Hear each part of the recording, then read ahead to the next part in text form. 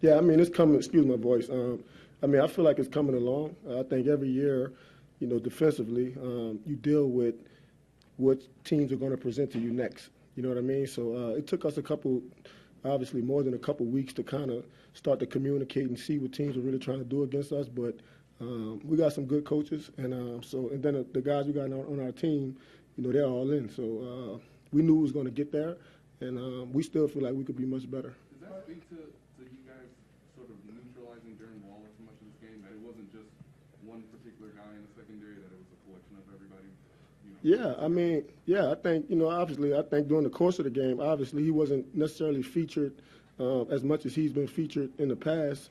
I thought Spags had a couple, wrinkles for him. I think Melvin, bumping him sometimes at the line of scrimmage. Obviously, me covering him. Snead, certain situations, just trying to mix up the looks that he see, and I think it's going to pay a lot for us, going forward. It seemed like you were on Darren Waller quite a bit. How did that challenge come about, and what did you see from just yourself personally taking that challenge? I mean, every game from here on out is a must-win game for us.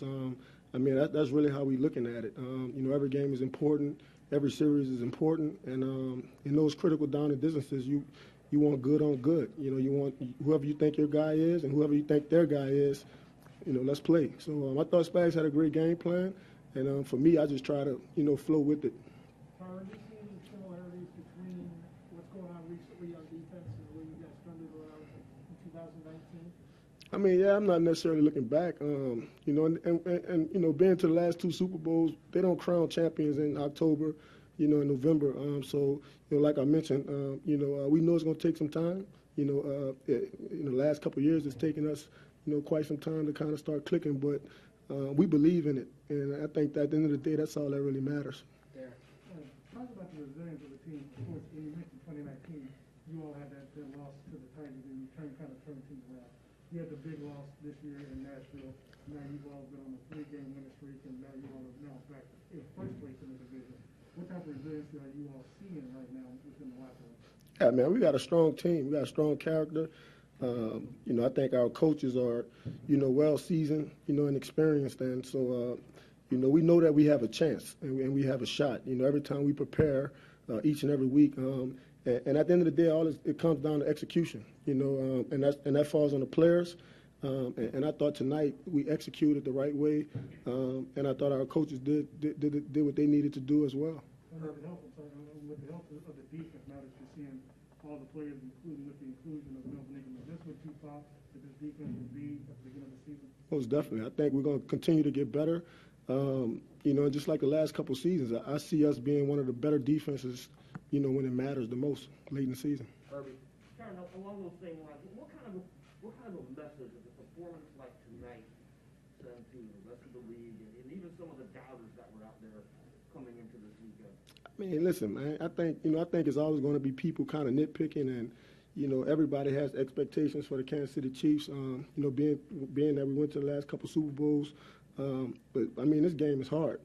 It's ebbs and flows, it's ups and downs, and but I wouldn't want to be in this with nobody else. I think Spags is one of those guys I would want in my foxhole, and I could go on and on. So those are the things that we believe in, and so that's what we're going to continue to believe in. Last week we'll start. Go ahead.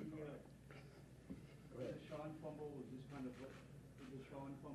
a wild play from your vantage. Yeah. I mean, I think the football guards was on my side. I think I was supposed to have that interception, so I think he was just looking out for me, man. But that's another thing, man. When you got guys playing fast, we can make up for others' mistakes, and I think we're trending towards that. Even when we do mess up, it's somebody back there that could kind of make it right, or somebody up front that could disrupt it. So, but yeah, I thought football guards, man. Okay. Yeah, Tyrann, Andy Reid opened up saying hats off to the fans here. Fans we talked to called this Arrowhead West. What did it feel like down there on the field? Were there a lot of fans here? Oh, nah, it was real.